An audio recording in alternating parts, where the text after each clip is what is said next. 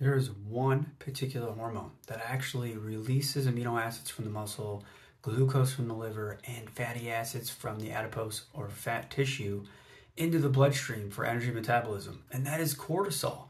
So having optimal levels of cortisol is absolutely key, but most of us are living in a chronic stress state, which means that we are secreting cortisol and aldosterone in heavy amounts, okay? And it's blocking the ability to balance other hormones like progesterone, estrogen, and testosterone. And we're getting some signs and symptoms of muscle loss, bone loss, fat gain, maybe even signs of insulin resistance problems, okay? And that's why it's so important to get stress management, hydration, testosterone support, all of those things.